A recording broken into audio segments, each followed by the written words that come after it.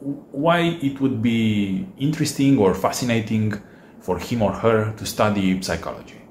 I have my view of psychology, which is not the orthodox view. I don't think it's a science. I think it's a form of literature, in effect. It's descriptive.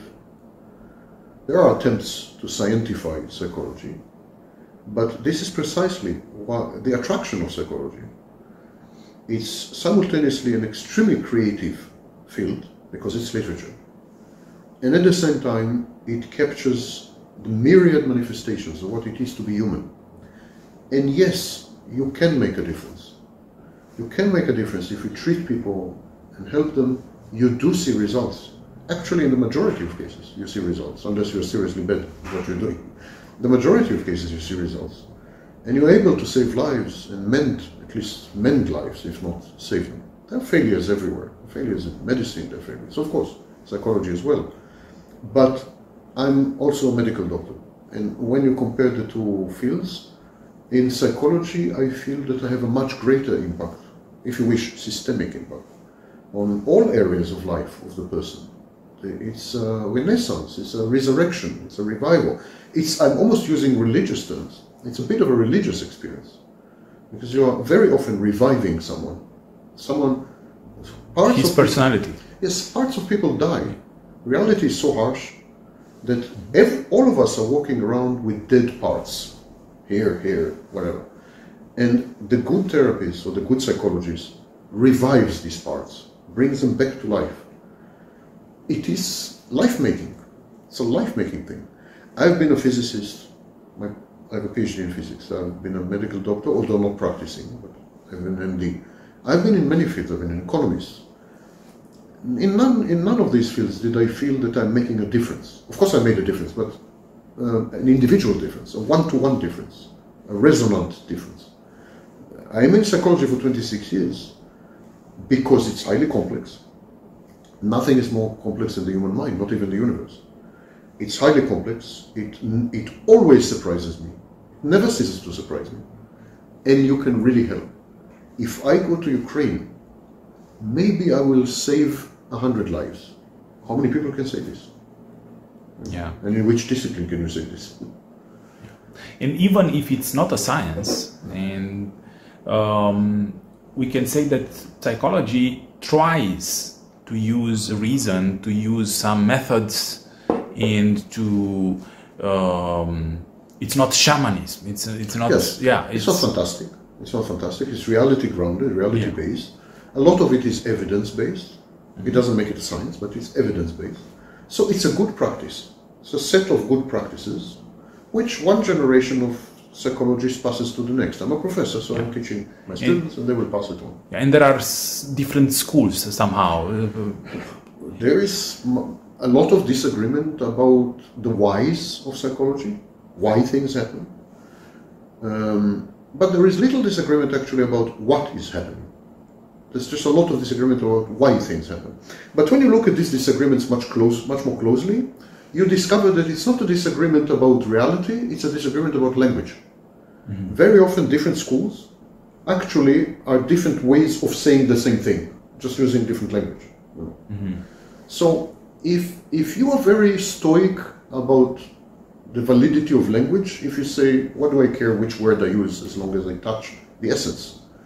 If you realize that ego and Eden in Freud's model are just metaphors, they're not reality. It's no one captured an ego and put it in a refrigerator, you know. It's a metaphor. So if you realize that this is a metaphor, then the internal family system, which is a much more advanced school, is also a metaphor. It's all metaphors. It's all literature. That's what I'm trying to say. The greatest psychology to have ever lived was Dostoevsky. So in order to become a good psychologist, you have to read a lot of books of literature. Of course, in my at least classes, Dostoevsky is obligatory reading, Musil is obligatory reading, and so on. By the way, I'm not the only one. Look at someone like Jordan Peterson. He also says the same. Dostoevsky is a great psychologist, and so on. There's an agreement among. The thing is that a lot of people who go into psychology. So it's not only about technical issues. Exactly. It's about understanding. I was about to say. Yeah. A lot of people who go into psychology, they are technicians. They think the human mind is like a car, and they're being taught how to be mechanics in a garage. That's of course not true. It's not true. It's about resonating with the other person. It's about the common experience of humanity. It's about providing insight. Insight is simply seeing yourself and your life from a totally different point of view. Amazing, from up, from down. You know. So you need to be creative.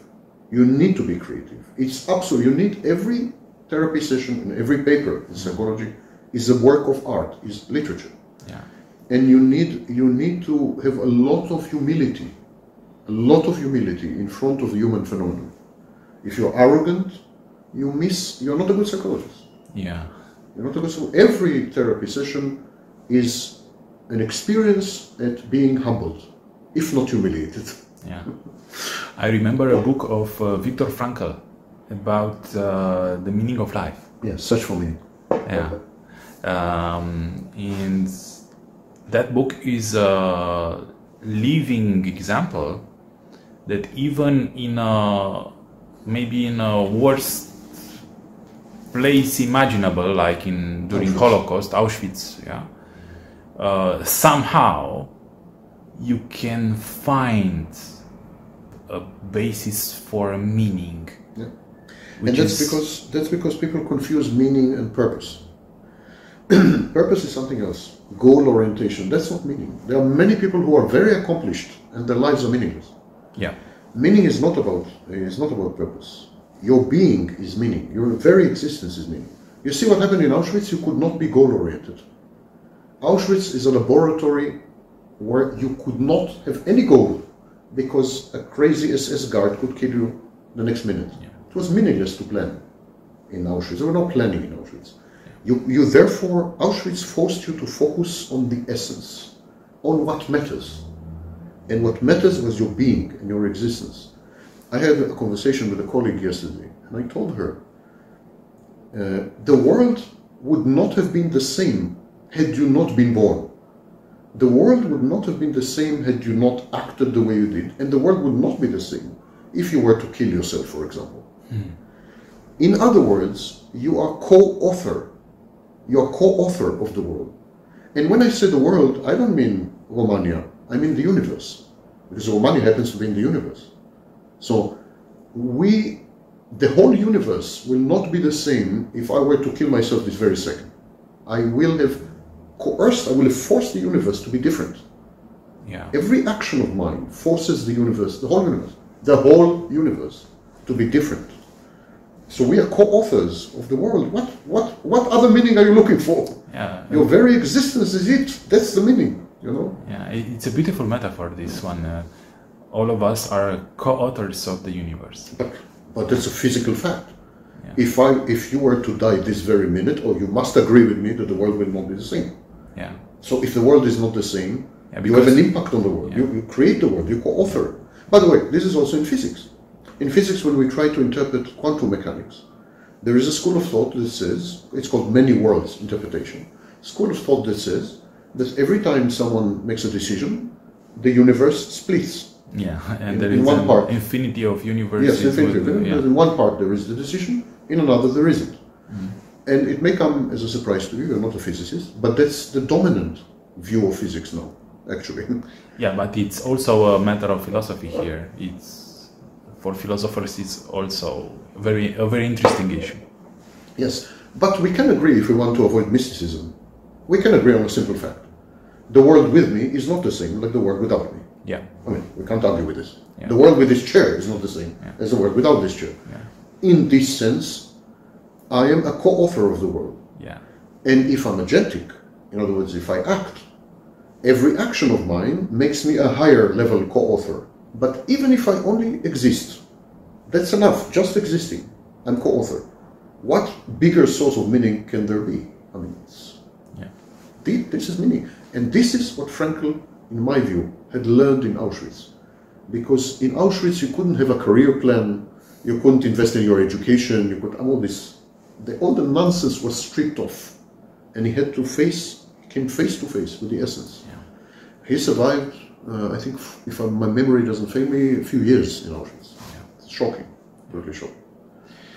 So we are, let's say, at the end of this beautiful interview. If you want to add something, I don't know, about psychology, about Ukraine, about the meaning of life, anything you want to add? Ukraine is a parable. It's not only a war. It's a parable of what happens when narrow interpretations of history and humanity prevail. Such narrow interpretations go hand in hand with the suspension of liberties and rights. Regrettably, all over the world, there is an extremely clear movement towards the suspension, towards these narrow interpretations. And I think the reason people adhere to authoritarian regimes and so on and so forth is because reality had become unbearable. Reality is no longer tolerable, it's harsh. You see, I say in some of my interviews and videos, I say that this is possibly the worst period in human history. And what do I mean by that? In the 14th century, half the population, anywhere between 1/3 and half the population of Europe, died in the Black Plague, in the Black Death. That was bad. We would agree it's bad. It's much worse than today in terms of mortality. But you know, if you were alive in Europe in the 14th century and your whole family died of the plague, you still could go to your church. You still could go to the Lord of the manor, the feudal Lord. You still believed in God. You still, in other words, you were still embedded in institutions, in the social fabric. You had where to go. You had a place in that world. You had a world. You had a world. We don't have a world anymore. Family is dead. Church is dead. God is dead. Nietzsche killed him. Everything, we're atomized. We're all existentially alone. So even if the disasters we are facing are on a much lower scale than the 14th century, our capacity to cope with these disasters is infinitely lower. Which leads back to the theme of this interview, trauma. Trauma is a new phenomenon. First time trauma had been described was about 100 years ago. Why? Because people were stupid? Depression was described in the 17th century. Psychosis was described in the 18th century. Psychopathy was described in the 19th century. Sadism in the 19th century. Only trauma is a newcomer. Why? Were people so stupid they didn't notice trauma before? No, it's a new phenomenon. It's a new phenomenon. And it's a new phenomenon because we're all alone. We have nowhere and no one to go to. We are so atomized, so broken. It's a paradox because we are in the most connected period of history. We are connected with each other by internet, by information. It's another confusion between connection and meaning. Again, like purpose and meaning. Connection doesn't create meaning. There's a lot of connection between Russian soldiers and the women they rape. That wouldn't render the interaction meaningful. Connection is not meaning. And that's a confusion in social media. Yeah. I think that's why you have friends in social media. It's nonsense. This is an abuse of the language. Social media and similar technology, they're abusing language. Yeah. The same way, I'm sorry to say, that the Nazis abused language in the concentration camps, where the gas chambers were called baths. When you call total strangers friends, you are corrupting the language. And the language is the only thing that stands between us and a total degeneration into barbarity. Yeah. When we are destroying language, we're destroying meaning. And destroying meaning, we're destroying our own survival. That's why we need Wittgenstein. We need many things. Yeah. We need many things. Wittgenstein said that private languages cannot exist, only languages which are communicable. I think it's one of these extremely rare occasions that this genius was wrong. I think we are in the process of developing private languages. Everything is breaking down and we are forced to develop private languages to communicate with ourselves. We're becoming self-sufficient, even as far as language is concerned. We are self-referential. We're referring to ourselves. All this is connected to this interview. Don't think we're straying far. This trauma is about this. What is trauma? Is inability to process information. You simply can't process the information. Either there's too much information, or the information is too destructive, and so your mind shuts off. And trauma involves dissociation. Dissociation means that you cut off the information and you forget about it. You bury it somewhere. This is all about language. This is all about atomization, because when you're faced with a trauma, never mind if you're surrounded by extended family of 250 members, you're all alone. When you're faced with a trauma, you're all alone. The existential, extreme existential loneliness in the face of a dropping bomb, or a dead person, or your pet. If you're a kid, your pet was killed. Or you're being raped. You're all alone that minute, even if you're surrounded by 100 other people. Loneliness is the core of trauma and the breakdown of language. Yeah. And so the mind shuts. Yeah. Mind shuts and everything is buried. And Freud was the one who said that when these memories are buried, they bury with them negative energy. It's a process called abreaction. They bury negative energy. And this negative energy is like poison, continues to work in the unconscious and destroys conscious processes like cognition, emotion, and so on. Yeah. It's all interconnected. Everything we discuss is interconnected. Yeah. So my compliments on your questions, because they're very astute. Yeah, and there is all that you said make me think that all of these issues are strong related also with philosophy. Strong? It's strong related with philosophy and with a lot of philosophical problems about our place in this world. I like your questions because you touch on. I think the decline of philosophy is an extremely strong indicator of our condition, which is not a good condition. Philosophy used to be the mother of sciences, and now it is the I don't know what, daughter or something. Philosophy is mocked, ignored. Only those who can't make it in technology or in science go to philosophy. You know, and we don't allow philosophy anymore to define for us the agenda of eudaimonia, a good life, proper life, and the agenda of the sciences. Mm-hmm. Until the 1930s or 1940s, philosophers told scientists what to do. Karl Popper told scientists what to do. Bertrand Russell told scientists what to do. Philosophy told science what to do. When the philosophical compass was lost because of the hubris and grandiosity of the sciences and so on, we literally lost our compass. We could not navigate anymore. Yeah. The first manifestation of this was the nuclear bomb. Yeah. Nuclear weapons were the first manifestations of it, where morality no longer dictated, ethics no longer dictated. And so the decline of philosophy and we should try very hard to resurrect philosophy as a guiding principle, and organizing principle. Karl Popper told not only to scientists what to do or what to think to, but also to politicians. Yes. Because his political works are very important. Philosophers set the guidelines. They set the guidelines in politics, the guidelines in science, they set guidelines. That was the job. The job was to set guidelines. Yeah. They could use ethical systems, they could use rational systems of reasoning, logic, formal languages, but whatever instrument they happened to use, the idea was to guide. And when we discarded these guides, we lost our way. We went astray. In everything. In absolutely everything. So, thank you very much. Thank you. I think that we can talk for hours. Yes, because there are many issues. But this interview will have to end somehow. Yes, thank you.